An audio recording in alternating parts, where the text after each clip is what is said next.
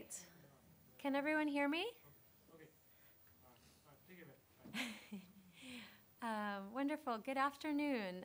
My name is Mayura Nagaz, and I have the privilege of serving as the Executive Director of the Institute for Social Policy and Understanding, which is better known as ISPU.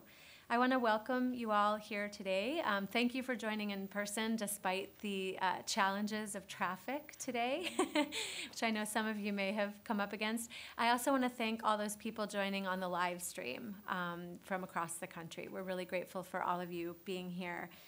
We're joined today, whether online or in person, by educators and parents, school administrators, and others who work so hard to ensure that children grow up happy and healthy and that their school environment is conducive to doing so. So I also want to give a huge thanks to our host, the Bradamus Center at New York University, and to our partners who you'll be hearing from today. For those of you who don't know about ISPU, we are a research and education organization, a nonprofit, and we really envision a vibrant and truly pluralistic America where Muslims are both strong and equal participants. And we believe that relevant and rigorous research in the right hands will help us get there. So to this end, we conduct original research on American Muslim communities and the issues that impact upon them. And with that research, we use it to educate the general public and to enable a whole host of change makers, whether they be policymakers or journalists or educators or advocates, to really do their jobs smarter and more effectively. And in doing so, we ultimately aim to build understanding, to catalyze and support American Muslim community development, and to safeguard our American pluralism. Today's topic, sadly, could not be more timely. Just earlier this month, I was in my backyard, my home backyard of Massachusetts, and a fifth grader in the town next to where I grew up had received death threats earlier this month in her cubbyhole, 2 days in a row. And like many of you in this room, the good people who run the school where it happened are seeking answers. How do you create safe and inclusive schools? How do you address incidents of bullying when they occur? And how do you engage parents, young people, and community members in addressing this very serious issue? And how do you prepare teachers? We very much hope that our discussion today and our work on religious-based bullying helps answer some of these questions. Today is kind of a long time coming. In early 2017, our annual American Muslim Survey illustrated the size and scope of the religious-based bullying problem. We found through that survey that at least 42% of Muslim parents that were surveyed had at least one child who was being bullied in the past year because of their religion. The Jewish community also suffered from religious-based bullying disproportionately.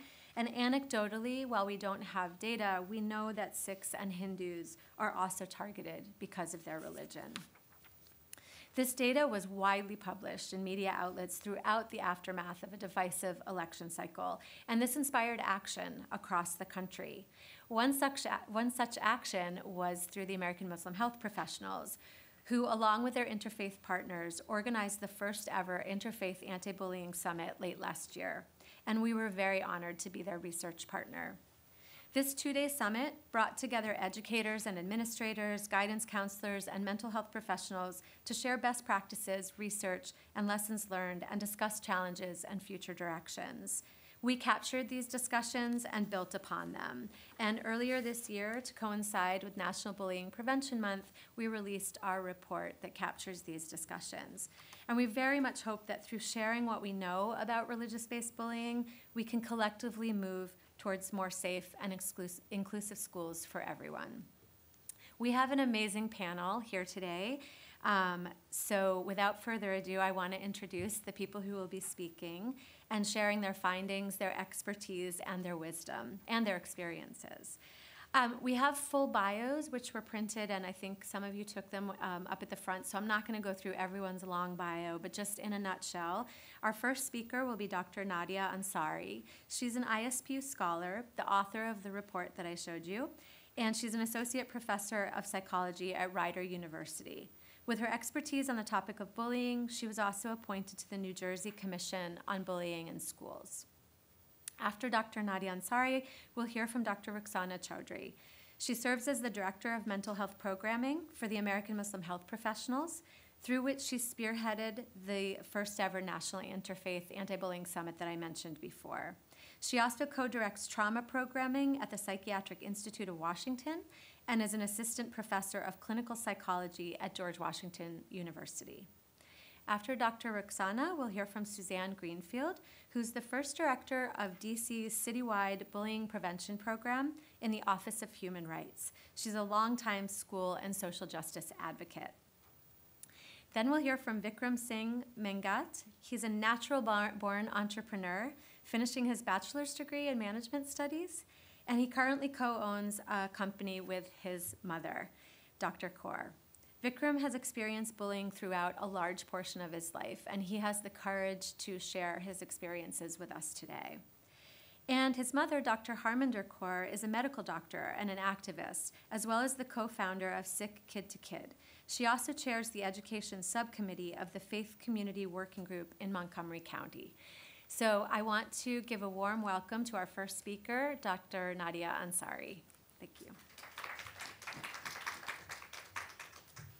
Do you know where your slides are?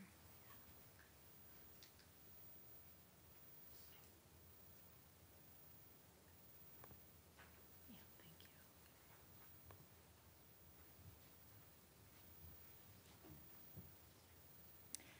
Good afternoon, and thank you, Mira. It's a privilege to speak to you this afternoon about religious-based bullying. I don't need to go through all of the wonderful things that ISPU does. I'm sure you're all aware of that, and Mira has provided an overview of the truly critical work that ISPU does to provide support to the Muslim American community. In terms of my background, as Mira said, my area of interest is bullying of minorities, particularly religious minorities. I'm also interested in the bullying of Muslim youth in particular, and what are the impacts of that bullying on psychological well-being. Unfortunately, religious-based bullying has received little research attention. Is it not showing? It's actually showing. Which is different than what I have here.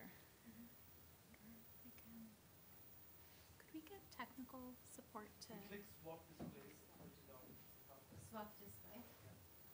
We don't have that on here. We can't use slideshows.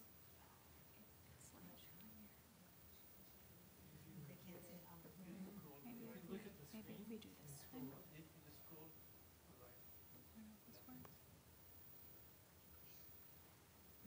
So what you see is not what we see.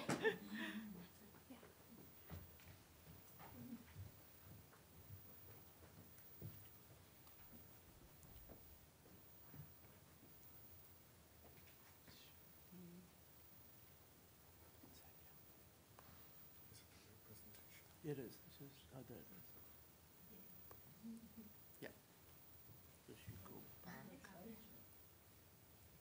Oh, perfect. Thank you so much. No problem there. Okay, now we're reset. We can begin. Religious-based bullying has received little research attention, and even less in terms of programming. And recognizing this urgent need, the first ever National Interfaith Bullying Summit took place in December of last year. It was organized by the American Muslim Health Professionals, the Institute for Social Policy and Understanding, as well as other organizations such as ING, Sikh Kid to Kid, and others. The objective of the summit and the report is to synthesize our most current understanding of religious-based bullying. The report recommendations were informed by the presenters from the summit, and all of these individuals are forerunners in research and programming regarding religious-based bullying. Thus, what you hear in the panel presentation today represents the most current evidence-based recommendations on the issue.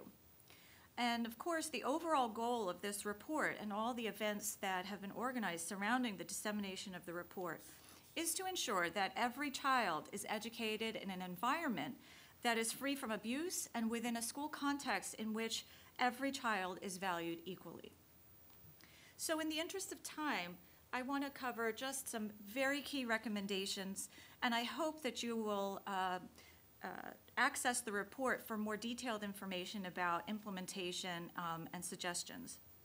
So for today, I'll briefly discuss an overview of the issue and recommendations for educators and parents.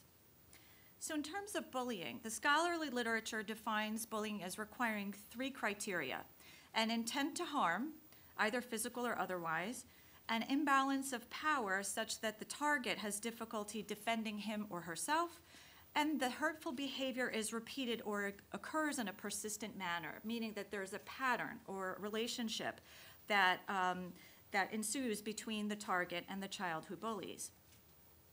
According to the U.S. Department of Education, in 2015, 1% of 12 through 18-year-olds reported being the target of religious-based hateful speech while on school grounds. And I'd like to urge you to consider that this number vastly underrepresents the issue. Muslims, Jews, and Sikhs experience disproportionately higher levels of religious-based bullying. Now, collating across a couple of studies, essentially the rates span between roughly 30 to 50% for each of the groups. And again, these values are significantly higher than national norms, and those national norms approximate about 20%.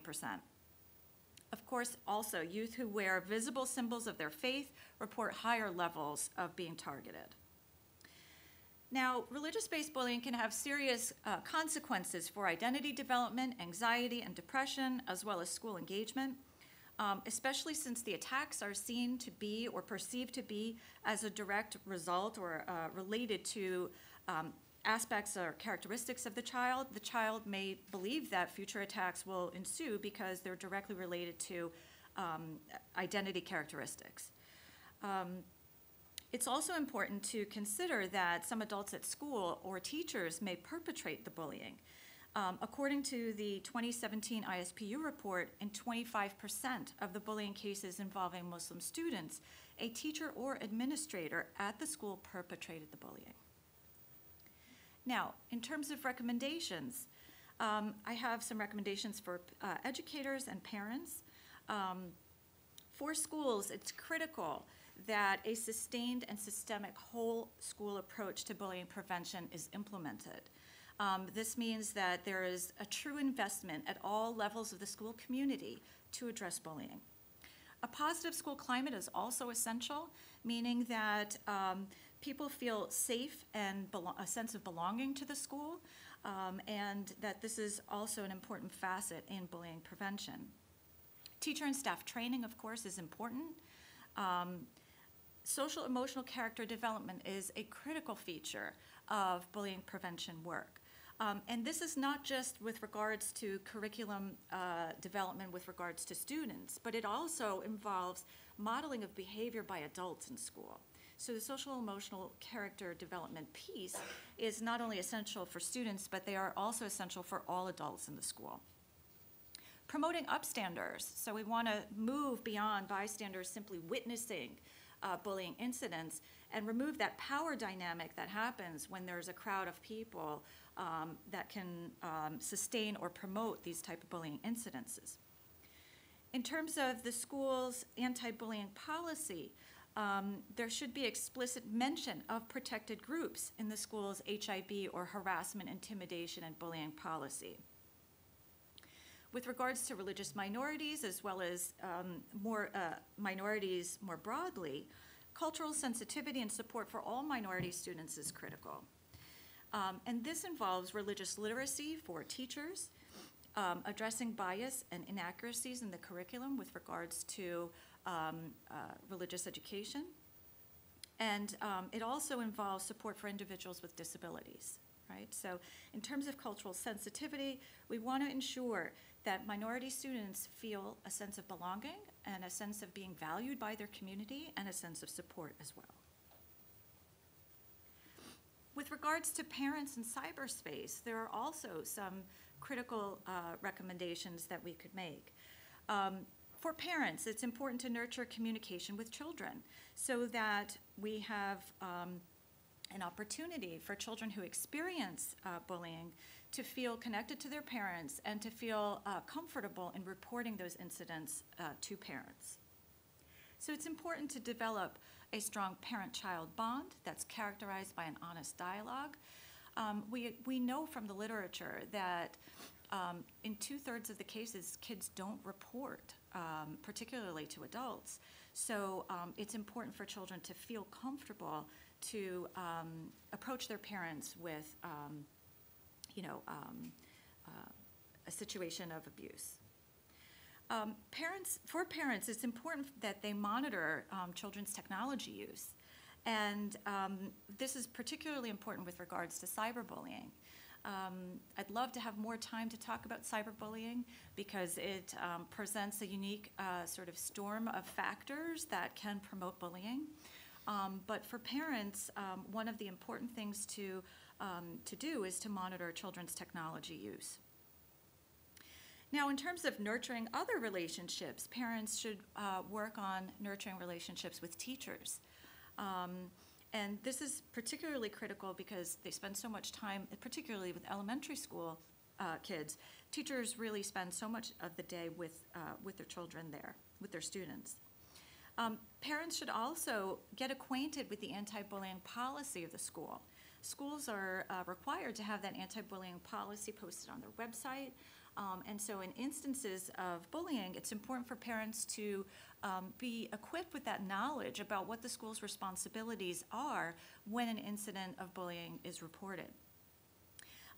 Also, it's very important to look at the cyberbullying policy. Schools are different in terms of to what degree they take some responsibility in intervening when cyberbullying happens. And again, for me, as an expert in bullying, I think it's very important that just because cyberbullying may not be happening on the school property, it's important that schools address it because it will spill over into the school day if it hasn't already originated from the school day. So it's very important for schools to address cyberbullying. I also want to encourage parents to be active in the community organizations that are relevant to them. And so in the summit, we heard over and over again the relevance and salience of community-based organizations in trying to support minority individuals and for effecting change. For parents, oftentimes the question that we get in panel presentations, et cetera, is what happens when bullying happens? What should I do as a parent? So when bullying happens, it's important to communicate and document. So when parents have meetings at schools, for example, with administrators or teachers with regards to a bullying incident, it's important to document the contents of that meeting with the school staff so that there's a record that will enhance accountability. So in closing, I wanted to just very briefly tap the major elements of the report in terms of recommendations, rather, for parents and educators. I hope that you will read the report because it really has a wealth of information that can support parents and educators. I also hope that you'll visit ISPU's website, which provides more resources, including a toolkit for educators for how to address the problem. So as noted earlier, the report recommendations were informed by the presenters at the summit, who are forerunners in research and programming regarding religious-based bullying. So this represents our most current understanding of evidence-based strategies to address the problem. So it is our hope that the report and the events surrounding the dissemination of the report, such as today's panel presentation, will help promote educational environments where religious minority youth feel safe, feel that they're a valued part of a community of learners, and that they are invested in a school that recognizes the rights of each child equally. I'd like to thank you for your time and attention.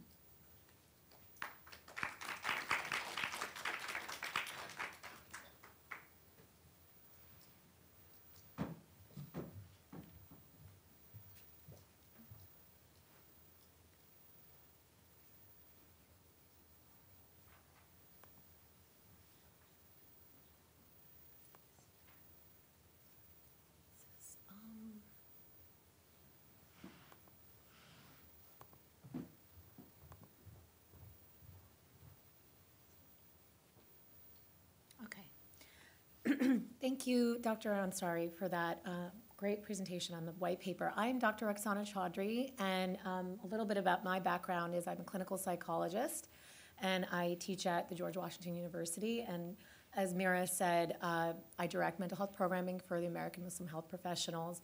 And we, together with our partners, Kid to Kid, and ING put together the summit. So, you know, I'm going to go over a little bit more about the recommendations, but I'm really proud to be here today.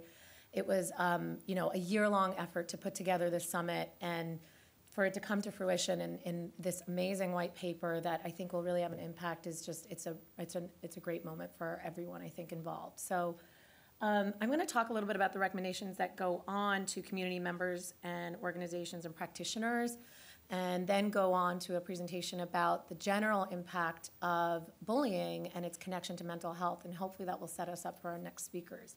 So Nadia did talk about the issue of how to respond as students and how that works in the school, and one of the you know, words that come up a lot is this idea of being an upstander.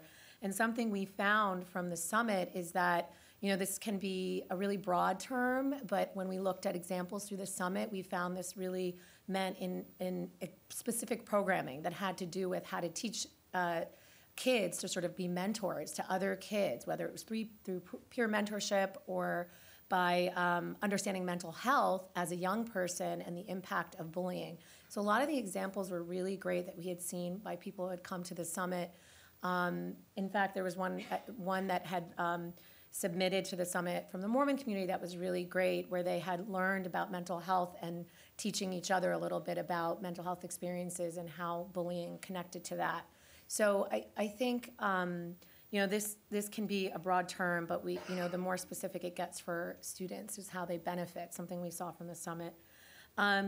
Other recommendations also have to do with community members and organizations, where they are engaged through community organizations outside of the school that may have to do with their faith or may not. And we saw some of those examples in one of our partners in Kid to Kid, where they're involved in the community and they're involved in their school by being an advocate for whatever issue it is, whether it has to do with their faith or a social justice issue. And connecting kids outside of their school seems to be a really important factor in helping students experience resilience and being sort of identifying and helping other students that might experience bullying.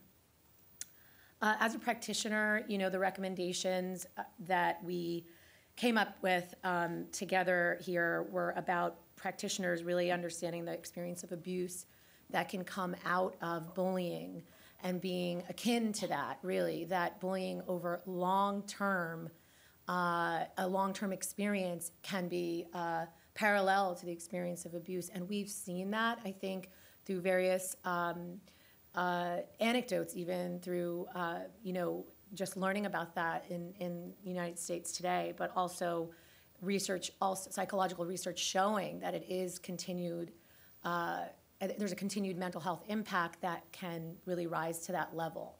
So, and that the toxic effects of that can really be experienced by the student or the individual as an abusive experience. So, you know, the long-term mental health impacts that Nadia mentioned, of course, the depression and anxiety, but we have some connection to possible suicidal thinking. There isn't an exact understanding of the statistics on that, but that it can rise to that level has been researched and understood. So practitioners really have to, and part of our recommendations is to be aware of that when you're working with an individual in your office, a young person, or you're in schools working, that you really have to monitor that aspect, because you don't know how often a young student might think about suicide that's experienced bullying.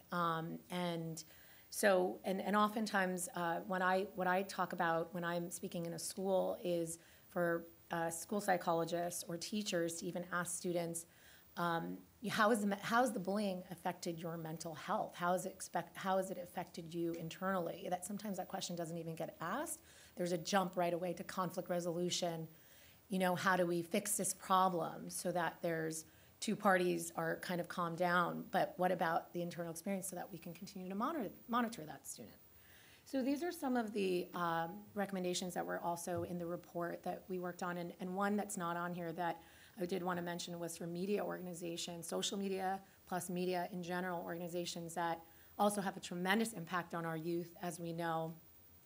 One of the recommendations in there was to understand positive representation a little bit better as they develop their applications, as they develop their tools for young people to use, because there's a lot about sort of hatred and sort of, campaigns that are being implemented in social media or companies that have to do with not, combating the stereotypes, but also they have to complement that a little bit with the representation that they're putting out there or actually, utilizing to sell their products. So we talked about that in the recommendation section. I'm going to go on now to a general overview of mental health and bullying. I just want to close this up.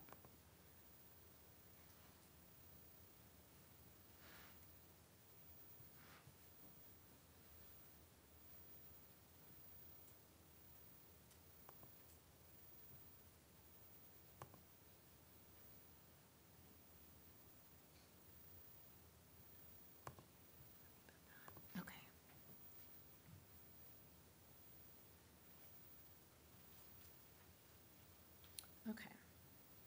So Nadia has set the context a little bit here in terms of the white paper, and I had put in this piece here that really is important when we think about the general issue of bullying, which is that no single factor puts a child at risk. This is the idea about bullying, that no single factor puts a child at risk of being bullied or bullying others, that it can happen anywhere.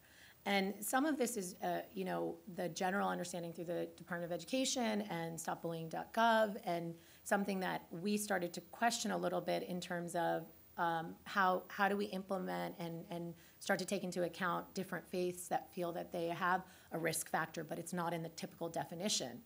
To understand what is the broad definition here is that people who are at risk are perceived as different from their peers, which is typically being understood as being overweight or underweight, wearing glasses or different clothing, being new to school, or being unable to afford what other kids consider cool. So we had decided with the summit we would broaden this by bringing in other factors of how people are perceived as different.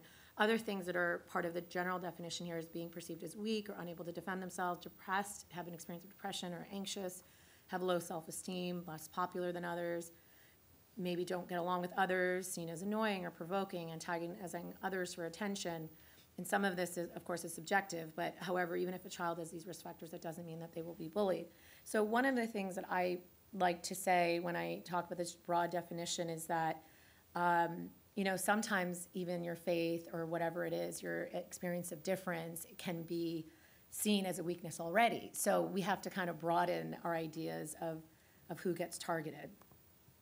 Who becomes a bully? There are two types of kids generally understood that are more likely to bully others. Some are considered well-connected, have social power.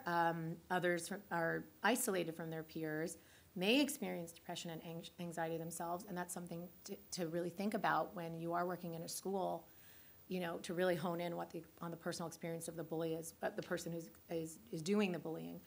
Or low self-esteem. Children who have these factors are also more likely to bully others. We have maybe there's less parental involvement. And so some of these are the pieces to how to understand how you get to this place. May view violence in a positive way, have friends who also bully others. So that's an important facet of this, is that watching others as a young person is a really critical component to how you learn both to deal with a bully or how to deal with the climate where it's not regulated. Do you become a part of it, or do you start to maybe try to change the climate? And some of the effects we talked about, in terms of the mental health, I'm going to skip down to kids who are bullied here. They can experience those negative physical, social, and mental health issues, also health complaints, decreased academic achievement, as we heard, and a small number of bullied children might retaliate through violent measures. We've seen that through different experiences, but that there is sometimes this connection, and it's starting to become research, of course, with violence in terms of school shootings, but that you may find that in different incidents, there is this history of bullying that maybe was not addressed either to an individual or in a school climate that was not addressed. Bullying in groups, of course, is the importance of how students and people who are bullied are observing and participating in the process. And we talked a little bit about the disconnection between adults and youth, but that issue of reporting has to do with adults perhaps not knowing how to respond when this comes up. And the notification, of course, is something that's lacking. And, you know, we talked about the mental health piece, but one thing that is important to know is that, you know, the vast majority of young people who are bullied do not become suicidal, but there are multiple risk factors, and in someone who experiences suicide, who has died by suicide, but you can go back and find that there is some connection with bullying and suicidal thinking, which is two different things, right? We have less statistics on the actual impact of, the numbers on dying by suicide. So anyone involved with bullying, including those who bully others, are bullied and at risk for depression. So that's that piece of understanding that there's the bully, there's someone who's experiencing the bullying, but then there's everybody else that's around the experience. They are the bystanders. Do they experience a mental health impact? They are finding that they do. So if you are watching this, if you're experiencing it just through your group of friends, but you yourself are not the person bullying or the victim, you will experience a long-term, impact if it goes on for long-term, or it, ultimately involves an entire community of students in how they view their school and how they view the health of the school. So, it's really important to understand that it's not just two people here, it's a lot of people that are involved. So I thank you all today for this time, and I'm going to lead this on to Suzanne Greenfield. Thank you.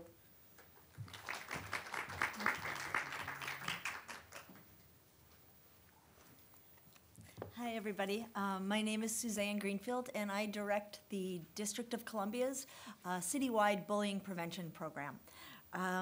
It's actually a pleasure to do this particular talk because all of the research has been laid out for me. I usually have to take the time to walk people through that, and I don't have to because you just got an excellent understanding of what this problem is. I want to talk a little bit about why it's so hard to solve, because we actually do understand it, but changing these dynamics are really hard on the school level. The work that I do, I actually look at it in two different ways. There are incidents that happen in schools where I have individual students who experience negative behaviors, and I will be honest with you, I was dubbed by the mayor the bully czar 5 years ago. I actually stay away from the word bully as much as possible, and I talk about behaviors as much as I can, because I think we go into a mindset where when we talk about bullying, first of all, we're all triggered somewhat, and we're so worried that we don't actually use always our best ability to think through a problem and support kids. And I think that's just our natural fears and anxieties around this issue. So I look at this in when I'm working with schools. I need every kid to feel safe and supported, and I need to understand how a school is doing that. Anytime a kid comes and reports bullying, or their parents do, we really do need to just focus on that individual student. Students are different. They have different levels of resiliency. They have different levels of coping mechanisms depending on their age.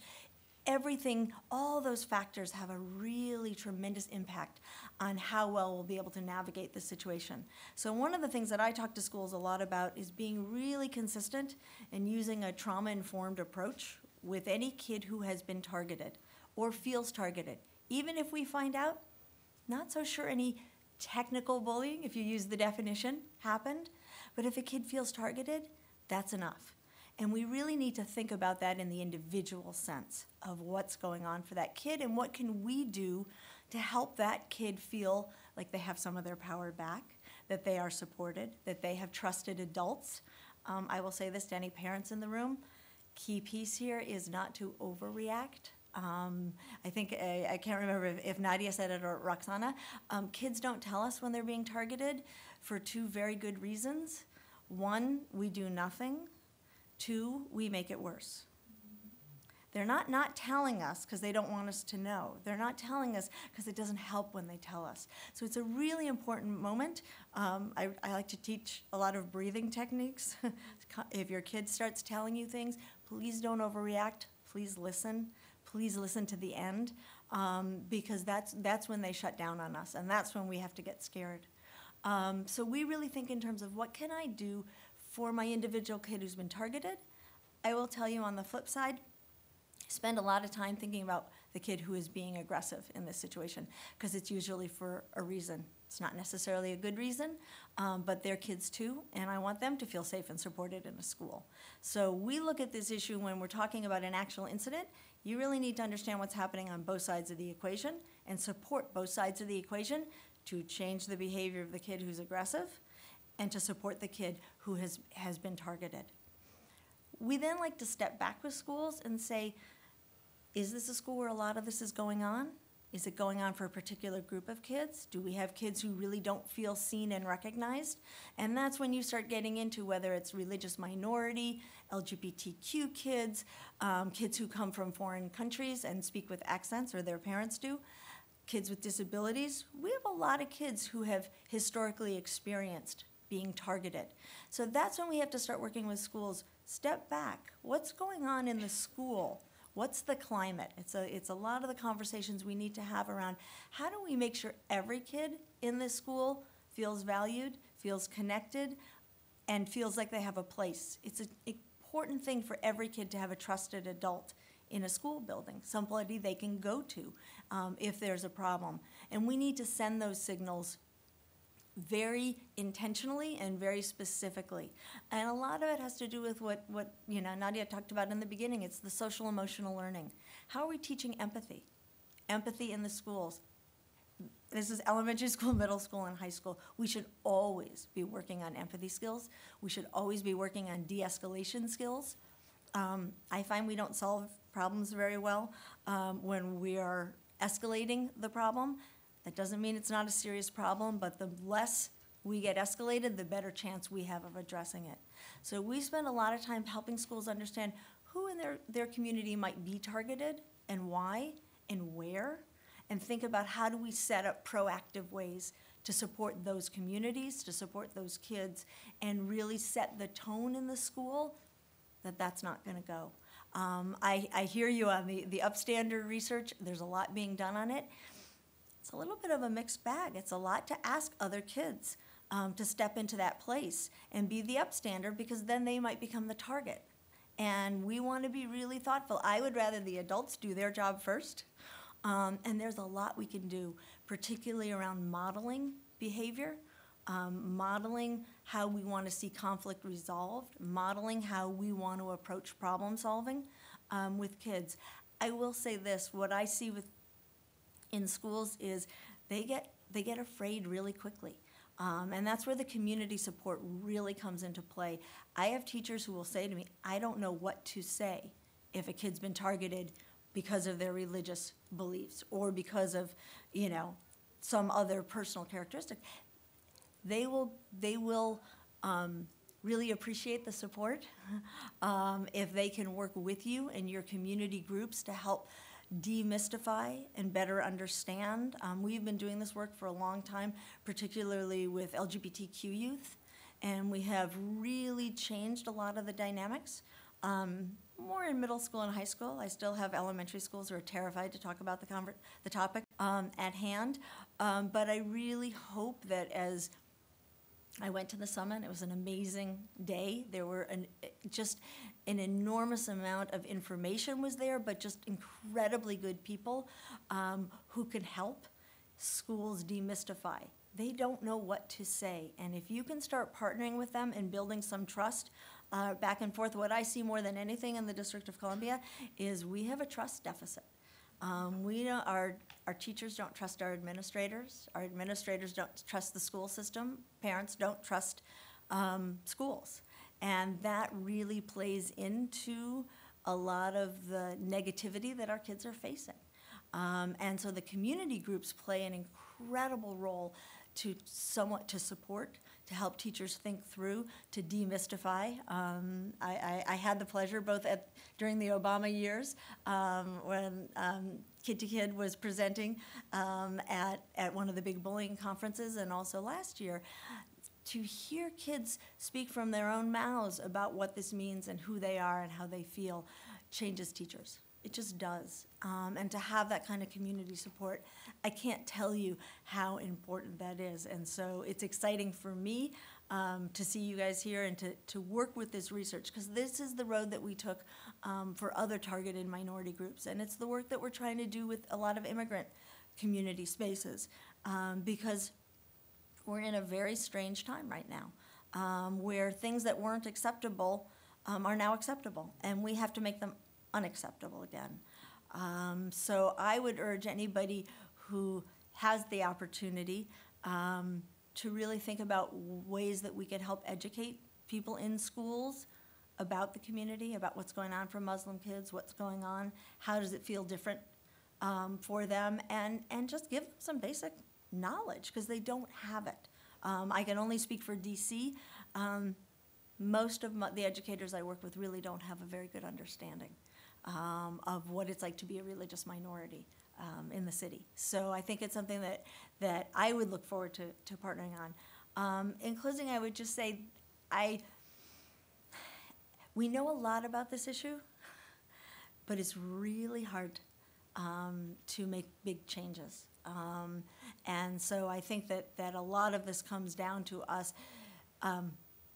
spending the time talking to each other and figuring out what this looks like case by case. And as I said, I really think we have to treat the individual instances different than we look at the whole school model, because I don't want kids who have been targeted to then feel it's their responsibility to teach everybody about themselves. I think that's a really unfair burden we sometimes put on kids. So I want to give them the opportunity to just get what their needs are met and bring it back to a much larger space when we're working out the problems, and that's more in the community. Thanks.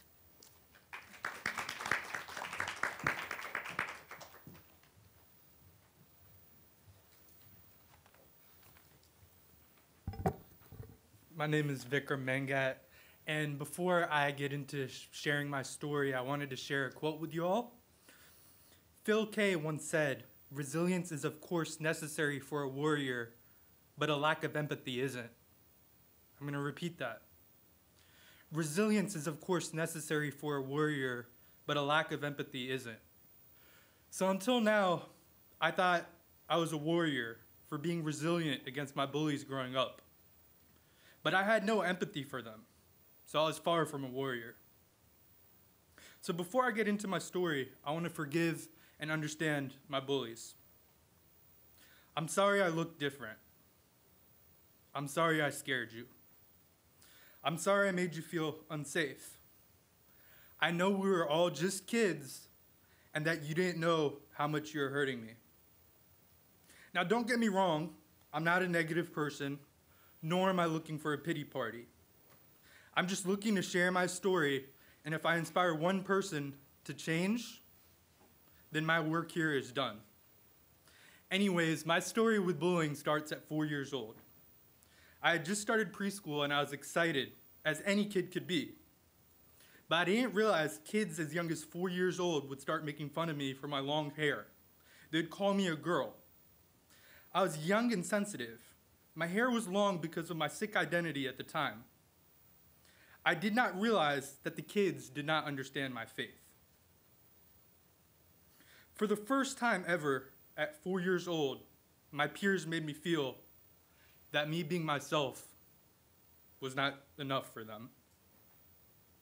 So I went ahead and I adapted. I did the logical thing. I cut my hair short. This was a temporary fix at the time.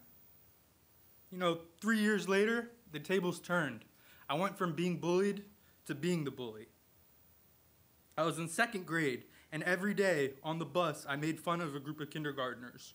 I teased them for being shorter than me, not knowing in the future I'd be 6'4" and the entire world would be shorter than me. Anyways, I eventually got reported. I had a meeting with the kids, their parents, administration, and that scared me straight. I stopped being a bully for a while. About a year and a half later, around third grade, I go to a Sikh summer youth camp. And I get very, very empowered by the Sikh religion, and I decide to grow my hair and wear a turban again. Little did I know I was making this choice in post 9/11 America. I didn't realize how hard it was going to be for a brown kid to wear a turban in post 9/11 America. I didn't expect kids to make fun of me. I didn't expect people to call me Taliban when I committed to wearing my hair long. I didn't expect my classmates to be genuinely scared of me for 8 long years. The bullying in school was so bad that sometimes I didn't even want to go to school. I'd pretend to be sick. I would say my stomach hurt just to stay home. And the worst part is, I couldn't tell anybody about it because I didn't want to be a snitch. I remember one time in middle school, a bully named Dylan, he tried to take my turban off in class. Rather than reporting him and reporting the ignorant, unacceptable action, I hit Dylan in the jaw. And this was all out of the desire to be tough and not to be a snitch. But that was just school. The crazy part was bullying was taking place in different areas of my life. I was even getting bullied from my friends in the Sikh community, which was amazing to me because, hey, these guys are wearing turbans in post 9/11 America. I thought they, of all people, would know how it feels like to be profiled or how it feels like to be targeted. So I was really surprised when they were bullying me, but they used to make fun of me for walking funny, being uncoordinated, having poor hand-eye coordination. And I didn't realize how much of an effect it had on me. At the time, I kind of just took it as a joke. But now, even walking into a room, I'm conscious about the way I walk. So it definitely did have long-term effects. That was throughout middle school. High school was a bit of an interesting time for me. I was pretty mellow until about 12th grade. That's when I turned into the biggest bully. I started hanging out with the wrong crowd, and I got extremely greedy. If someone had something I wanted, I would take it. I'd shoplift, I'd rob, I'd steal, and I was just a big bully. By the time college started, I stopped stealing as I was going to school in Baltimore, and I didn't want to upset anybody in the community. But I did get distracted. Even though I wasn't stealing, I did get distracted from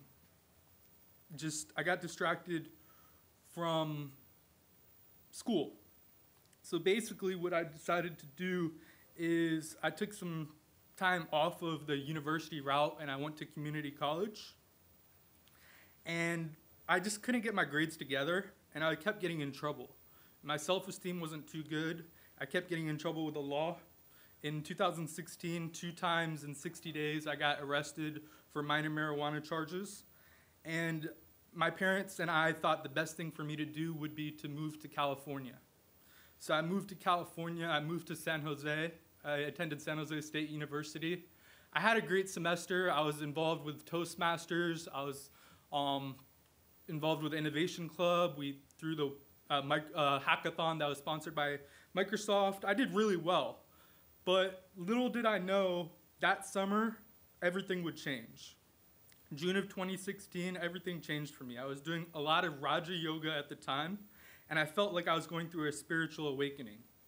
This led me to pick up garbage all around the city of San Jose. After a few days of meditating and just feeling absolutely freaking unstoppable, I took a few pieces of trash. I picked up like a McDonald's bag and a cup, and I did some minor vandalism, and I put it on top of a police officer's car. I walked away, nothing happened to me. Later that night, around 11 p.m., I was walking into 7-Eleven to get a drink, a Gatorade, after a day full of cleaning and meditating.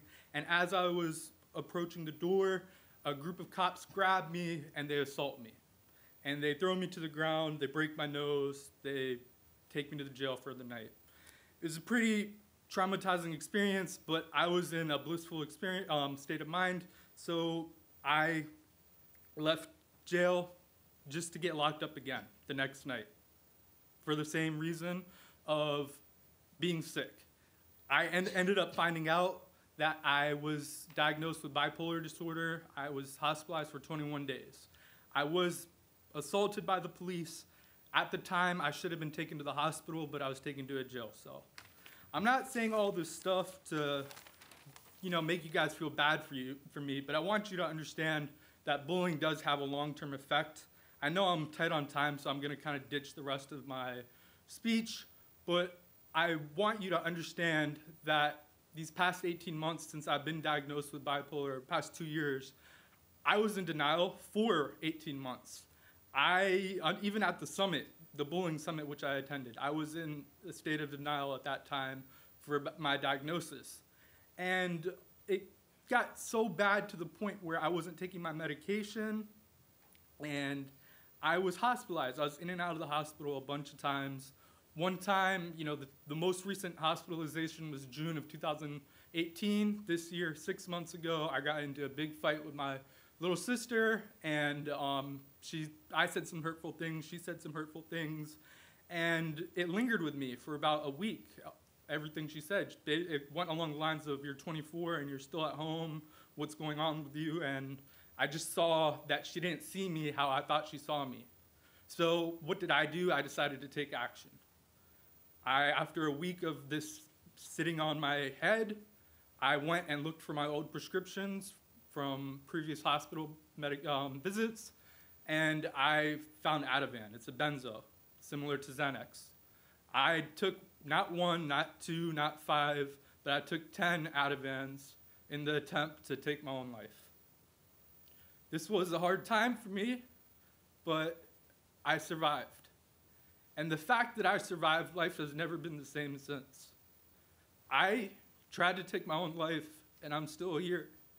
And the fact that I'm still here shows there's a reason for it. And I'm not saying this for some mumbo-jumbo motivation or to just have a sob story. I want you guys to understand, if you or someone you know is getting bullied, you can get through it. I have tangible results. 6 months ago, I wanted to kill myself. Now I have my own business. I have my own line of meal replacements, my own supplements, an app on the App Store and the Google Play Store, and I'm 6 months away from graduating. If I can do it, you can do it, but it takes a little bit more than resilience. It takes some empathy. Thank you for your time.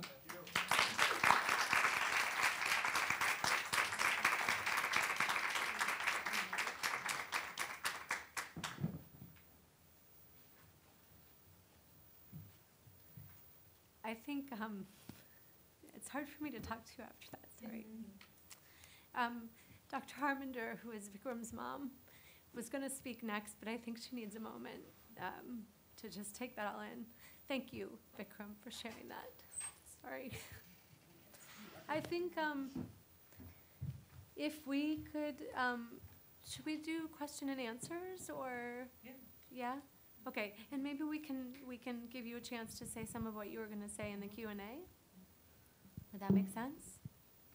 Okay, so why don't we have all the panelists come up, and we'll start the Q&A and let Dr. Harmander share some of what she knows through the question and answer. We're going to open it up for questions. There's one person, Polly, with the mic back there. So if anyone has a question in the audience, please feel free to just raise your hand, and she will give you the mic. And for those of you on the live stream, if you would like to answer a question, if you would like to ask a question, you tweet us at the hashtag DC Dialogues. Is that right? So you can tweet us your question at hashtag DC Dialogues, and someone will be fielding the questions via Twitter. So feel free to join in the conversation.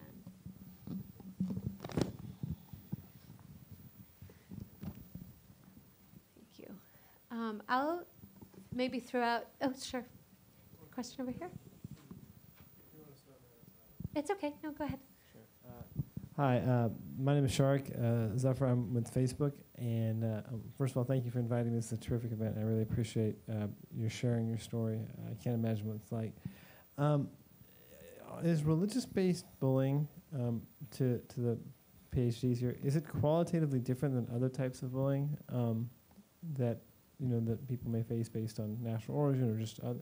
And then also, we're really interested in looking for ways that we can positively address this issue, be a force for good, whether it's on Facebook or Instagram, other apps that we have. Are there some actions that you've seen that private companies have taken that have been best practices that you think others should replicate? So in terms of your first question, is religious-based bullying different than other forms of bullying? I think it's no different than other forms of bias-based bullying. So if there are characteristics that are essential features of somebody's identity, whether it's national ancestry or sexual preference or anything like that, I think that if there are central features of your identity, then it probably impacts in much the same way. In terms of your second question, would you mind repeating that in terms of? So I'm at Facebook, I'm on the policy team, and I work with my colleagues at Instagram, which we own, and we're looking for ways that we can be a force of good. This is an issue that we pay a lot of attention to, and I was interested to see if there's other examples in the private sector where companies have made good steps that you think others should replicate, in terms of best practices.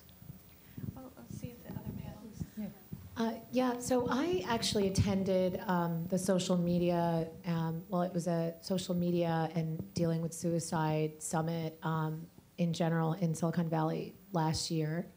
And it was headed by After School, one of the apps that is an app that has to do with anonymity, really use it as an anonymous user, as opposed to the other applications that kids use these days, the social media applications. So they have now, a lot of the Silicon Valley media organizations have partnered with NIH to understand this issue of technology and mental health and suicide that gets kind of wrapped into that, as they've seen through statistics, through the CDC. And what I know is that they are working on finding ways to combat or understand better, statements that are made that have to do with suicide or mental health issues, and outsource that in some way to people who can deal with that. So I know that they are trying to identify statements that get made online better so that they can help that individual, and I think that is useful. And there's great examples like Crisis Text Line that I've learned about, nationally.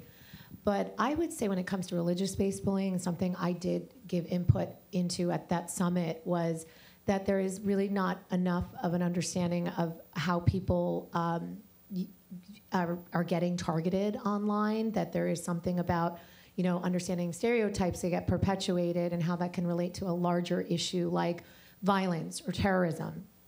And a lot of the work gets centered around that. But at the same time, there are not risk factors for what types of users, and understanding the risk factors have to do with ethnic differences, religious differences, and they're not able to mark that. They're not able to understand, they don't have exact measures yet on who the users are based on that, because it's not been understood as part of the bullying definition. So I think that's an important element in understanding, what kinds of comments are being made that have to do with, calling people out based on difference, and something they are trying to understand as it does not relate to something like a issue like terrorism, for instance. Not tracking violent or hateful ideology, but rather how does it relate to the users, and understanding prejudice and bullying online, and being able to track it when it comes to differences. So, but I do know they are working considerably with NIH to understand those pieces that will help get people help. And that is a first step. That's what I have learned. I wanted to add to, so the community organization that a couple of people talked about was Sick Kid to Kid. And we have been involved in the Youth Activation Summit at Facebook at Menlo Park. And my feeling is bad news always gets so much sensation. It's like everywhere. And we never hear that kids who are doing good on Instagram or on Facebook, they actually get rewarded by, somehow it's the hits that count, but the comments mean nothing on the social media. So I don't know what your intelligent ways can work on that, good comments can actually come to the top rather than getting hits, because generally a good comment gets suppressed. It never gets sensationalized like a bad news. And so in our organization right now, we're going to be doing a full day of teaching the entire staff of Churchill High School on January 17th. And we are happy to Facebook Live, but like the fact is that those kind of things should gain popularity, so more kids feel empowered to do that. So just as an example of community involvement of the kids so that they feel good about themselves. Also, just to add, we don't have enough research yet to understand what the psychology, cyber psychology, in terms of the disinhibition effect, in terms of cyber communities.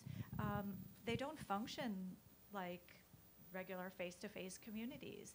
And so as a researcher, of course, I'm going to be biased and say that we don't have a lot of information yet. And, you know, as Roxana said, that, you know, obviously government organizations are trying to lead that.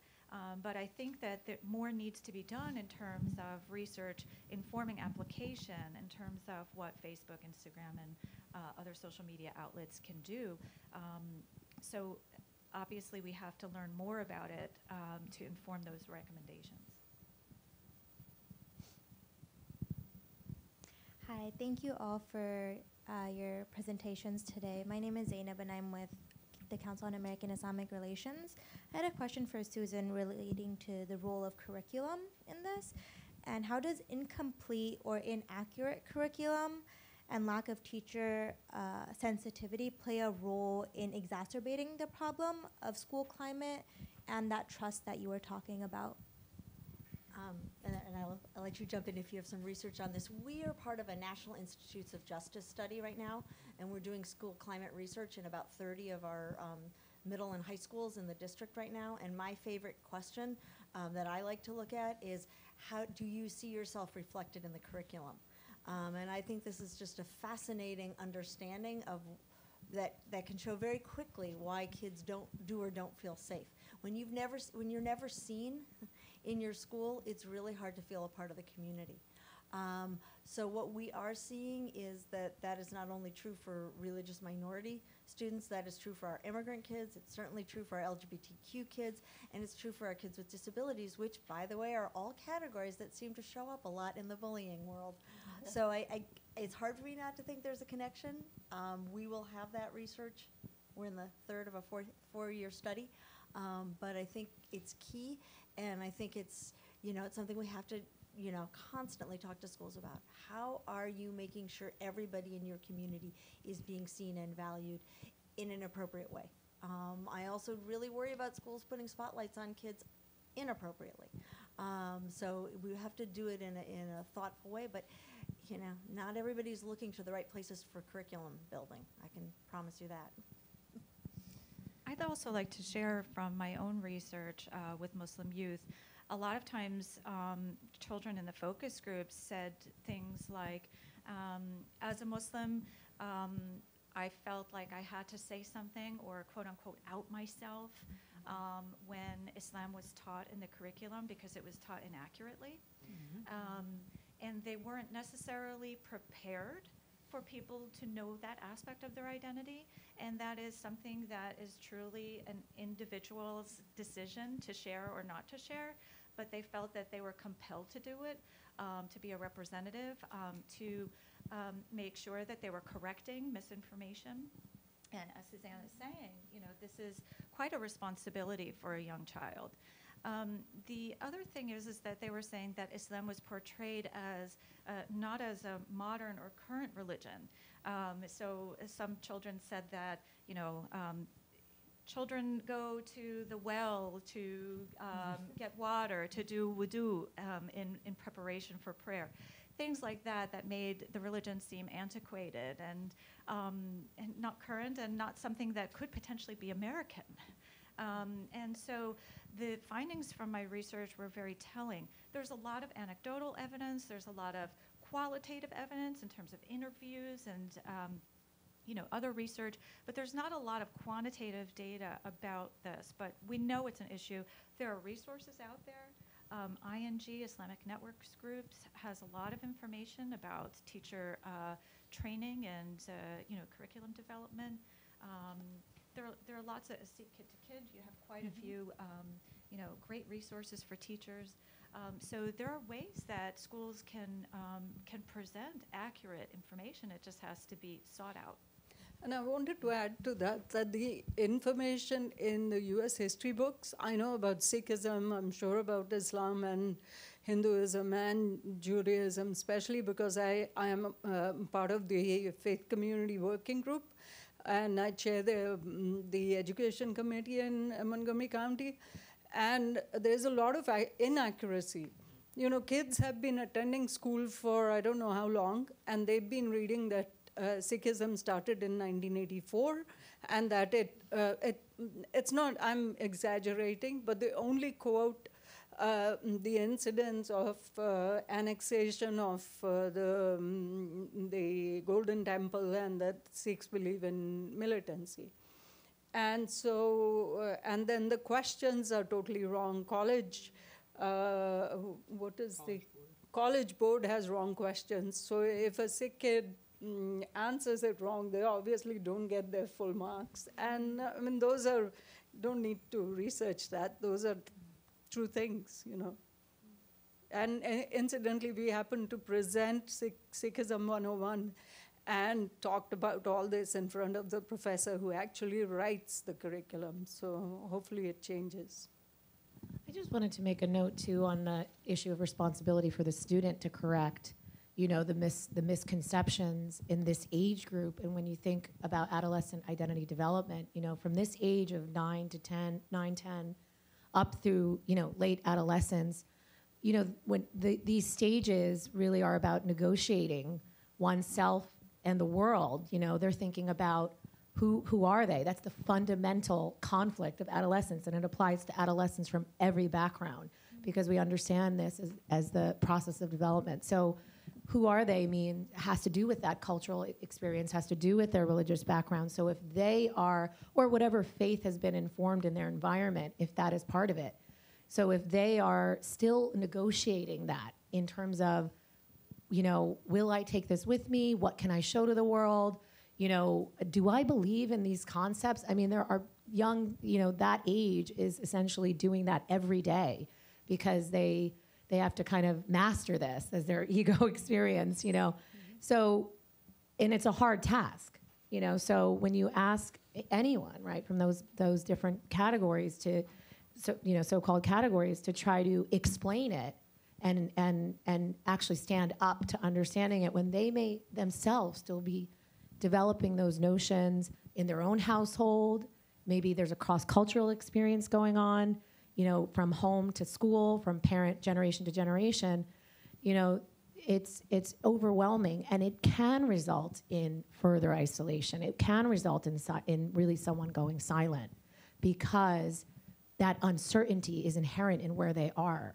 So I think that's why it's so important to think of. I like the question about curriculum and teacher training, because it does take a little bit less of the onus off of them from explaining something that's really not where they are yet, So I just think that's an important aspect.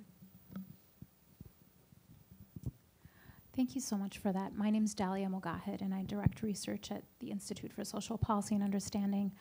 I just wanted to offer one thing that I've seen work in a private school that I was working with.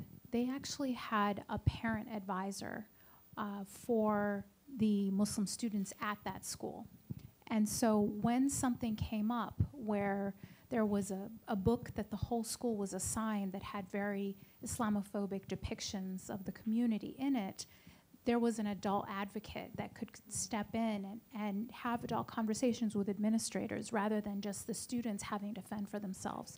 So I think that idea actually bringing in adults as advisors to the administration for these different groups that might be targeted by bullying gives students some support at the adult level, that where they aren't the ones outing themselves or whatever and having to take on very adult, and then the power structure, the power differential of the student-teacher relationship, it's too heavy a burden without an adult advocate. So I think that model I saw really work well.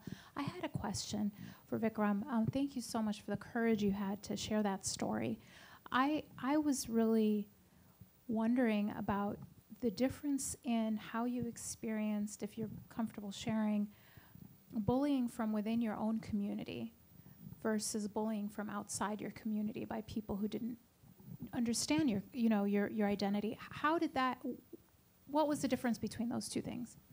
So within the faith, like we call it the Gurdwara, like what your community would call the mosque. At the Gurdwara, it was the bullying. It seemed like it was more of like a joking thing, where at school there was moments like people were genuinely scared of me. They thought I was gonna blow the cafeteria up. So it's a different type. Like, I guess at the Gurdwara, it was a lot more lighthearted, but it still did get to me. I didn't realize it was getting to me. Did that answer your question? And we see it in having this group as Sikh Kid to Kid. So we belong to a congregation, and we have kids that have their full identity, and the other kids who cut their hair and all. And we hear from all other kids also that from within the community there is an eliteness type of a factor. Some kids who keep their full identity think they're really elite, they really know it, they don't need any questions and answers, they don't need to be asked and so there is a isolation aspect at the community as well. At school we don't have any doubts, but even at the community, maybe it's the same kid that faces both those things, because there's always how that kid feels and how sensitive the person is. But we've noticed that, and that's the first thing. In fact, I wanted to answer the other question you had and the comment you had, that we believe the other way. Sikh Kid to Kid believes that we want to empower the students. So we had this meeting with the principal at Churchill High School, and I happened to ask her that can some of the adults come for January 17th when we are teaching Sikhism. She says, you're welcome to come, but the teachers have a very good impact if they hear directly from their students. So I would say that the adults should only work as coaches and advocates, but get your students talking to the teachers, get your students talking to the administrators. Because last year, my daughter, Hannah, who's the founder of Sikh Kid to Kid, worked at Churchill, and there are a lot of changes that were made in the school for the better, and so I would empower the students, and I would push the students as much as possible. And they like it. If you're with them, they like it. I think it's also important to say that while that may work in your high school, or a parent model might work in another high school, or some combination of the two. I think that with any kind of prevention or intervention programming, it's never a one-size-fits-all. We can provide recommendations, and then schools need to tailor it to fit their community of students and families. And so it could be some combination of both, depending on what the needs are. I think someone had it. Did you still have a question over here? I know you raised your hand a couple of times. No? Okay. Someone in the back over there. Oh, okay. Sorry. Go ahead. Hey there. Thank you for the fantastic talk. My name is Atif Adam. I'm faculty in the Department of Mental Health at Johns Hopkins University. So there's this question of religious identity that comes at the individual level that kids are kind of forced to identify in schools. Seems to be a theme that no matter what religion you are, needs to be identified once you leave the school, because it's something, the themes that come across happen to come with families and your religious institutions. So where does this idea of religious institutions kind of taking some of these principles that tend to be olden and kind of bringing it up to date to kind of inform these kids or the families and kind of passing on messages or themes or morals that could influence not maybe the current generation, but in kind of informing principles as kids age. And the second question comes from the identity of religious identity as strength, and from Vikram's moving story where he kept on going back to Sikhism and finding strength at different time points in throughout his life. Does religious bullying kind of take you away from that? The fact that the moral principles from either being identifying with the religion, the cultural values that come with it, does religious bullying kind of take you away from it? And where does the community in the school kind of help inform kids to kind of re-identify or kind of get strength back from whatever religion that they pursue? Can I present this slide? So if I could comment in my own research, I found that a strong religiosity was a protective factor against various forms of bullying, which somewhat shocked me because I thought if kids are very strong in their religiosity, then they're likely demonstrating that in their day-to-day behaviors at school, which may identify them more concretely as Muslim. And I only looked at Muslim youth. So I was both surprised and not surprised at the same time that religiosity was a protective factor. But then it was, so the thing is that religious coping has been found to be a protective factor against a lot of mental health, negative mental health outcomes. So it's not altogether surprising.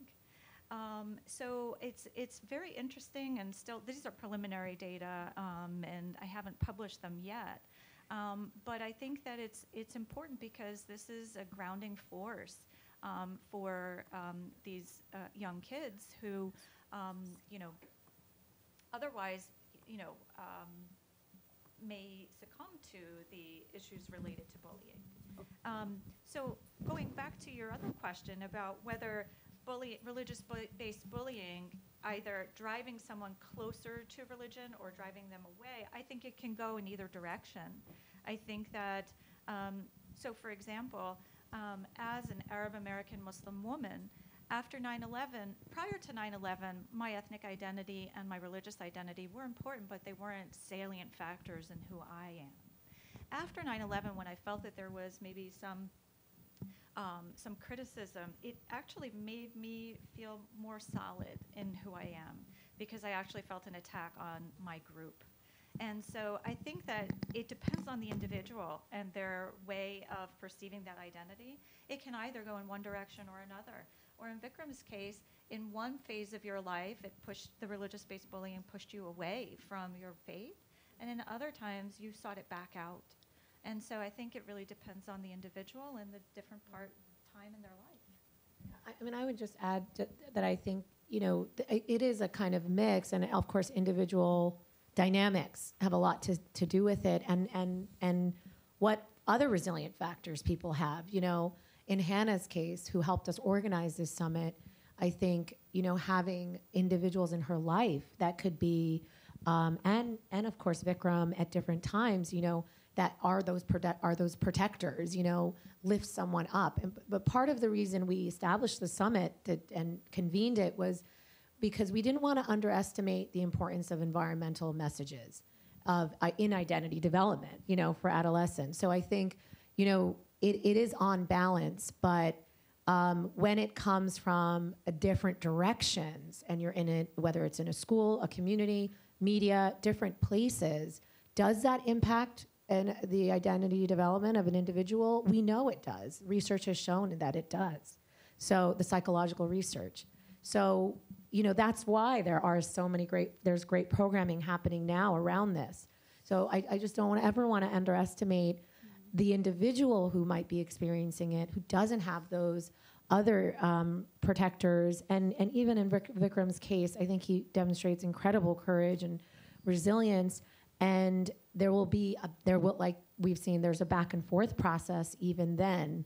So and I think cultural messaging is a part of, you know, how we become who we are, right, as adults. So I think that's an important piece. So really quickly, I just wanted to chime in. I'm not sure what the research or the evidence says, but my short answer to your question, religious-based bullying got me away from my religion. That's the truth. Yeah. So I just bring this picture up here that I'm a Sikh and I have my own identity. So I just want to give you a background of what Sikhs believe in. They believe in justice for all, equality for all, and doing selfless service. So if there is a kid who's been called names, physical removal of turban, there's institutional ignorance on the part of the educators. I had another slide where a kid was asked to take the role of the villain just because the kid had a turban and a beard. They were going to a party, and this is one of the teachers who said that. So when it comes to defending themselves, there's going to be, do I fight back the right way, or do I stand my ground, you know? Versus avoiding conflict. What do I do? And then this kid goes to the community where they are being told that you got to be strong, you got to stand your ground, you're a Sikh, you fight for justice. And they go home and they say, no, let's avoid actually, you go to school and they're told you walk away from the scene. You go tell your teachers or you tell an adult something. And then at home also getting mixed messages, no, you must stand your ground and avoid conflict. So, I mean, it's a no, like, you know, I know my husband says no-brainer and I don't like that, but being a parent, I feel that this kid is only going to have a lot of effect. You know, whether we like to put it in writing somewhere or not, but this kid is going to have a lot of effect from all that conflict in their mind, because there are two sides of the story all the time. But adding to that, I want to say, which the topic that was mine and I couldn't speak after Vikram spoke, was that no matter what we do, bullying hurts, and I'm going to go through these slides really quickly and come to this relevant slide, that bullying can be from peers and bullying can be from teachers and the administration. And the most important thing is to report it. You know, and recently we have been involved with the school district. The school district, obviously, the schools advise the parents, the students, and who can report it. It can be student, it can be the parent, it can be a close adult or a staff member of the school. There is a form that needs to be filled out, and because of privacy issues, most of the parents and the party on the side of the victim are interested in knowing what happened to the bully. But for the privacy of the bully, sometimes the school has to send them to the crisis center, but they'll never let us know. Our interest should never be what happened to the bully. Our interest should be what happened to my kid, because my kid wants me to hold his hand and to know that I really care, and I'm going to be with you no matter what. You know, so as a parent, that's all I wanted to say, and to, you know, to be the best cheerleader you can be for your child, and to sort of always teach them to, you know, stand up and stand by people, and to help your child to always be a superstar, to get them involved in the communities and to get them involved in whatever they are best at. And so that's why I mentioned that even if they're best at social media, they can start campaigns which are like positive, you know. So because we do hear these days, and unfortunately going to these colleges, the youngsters are having dinner conversations at home which are only talking about hate. And then on social media, there's only hate. And so really, we want to see more positive stuff in order to change this climate. Thank you. Thank you. Can you pull up that slide? Unfortunately, we've come to the end of our time together. I feel like we could go on for another hour. There's so much more to talk about. I want to ask or mention a couple of things as we close. First, I want to thank all of the panelists. This was a great discussion, and I still have a million questions. And thankfully, we are having, for the next half hour, some snacks and drinks outside. So for those of you who are in the room, I hope you can join us for the next half an hour and that the panelists can stay and continue this discussion with those who are here. For those of you on the live stream, I apologize that we can't virtually share with you. I want to encourage you to go to www.ispu.org, where you can find the report that everyone was mentioning and our Educators Toolkit, which is a collection of resources that educators can use in their schools, not just to address bullying, but to create more safe and inclusive classrooms. I really want to thank the Bradamus Center at NYU for this wonderful space, and AMP and our partners on the Interfaith Summit, Sikkitikid and ING. And before we go, I want to ask you all to help us. We always hope that these panels and discussions are useful to you. And so I know that you all have cell phones. I don't think there's anyone who doesn't. So if you could pull out your cell phone, and hopefully we've got signal in here. And I want to just ask you 3 quick questions, but before we do that, if you could send a text to the number 22333, and in the body of the text, just put MJ16, MJ16. I'll give you a second to do that.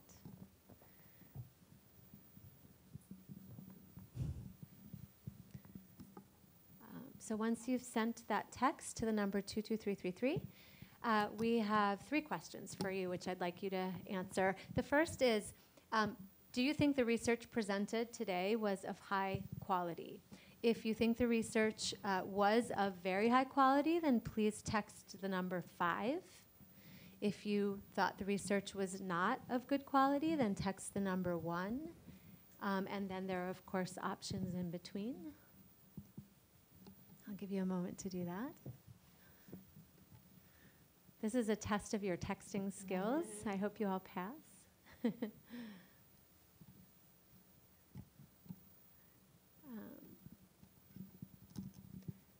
Okay. The second question is, the research presented is relevant. Did you think that what we presented to you here today was relevant to you, either in your professional or in your personal life? Again, if you strongly agree that it's relevant, that would be a number 5. If you don't think it was relevant, it's a number 1, and then there are, of course, options in the middle.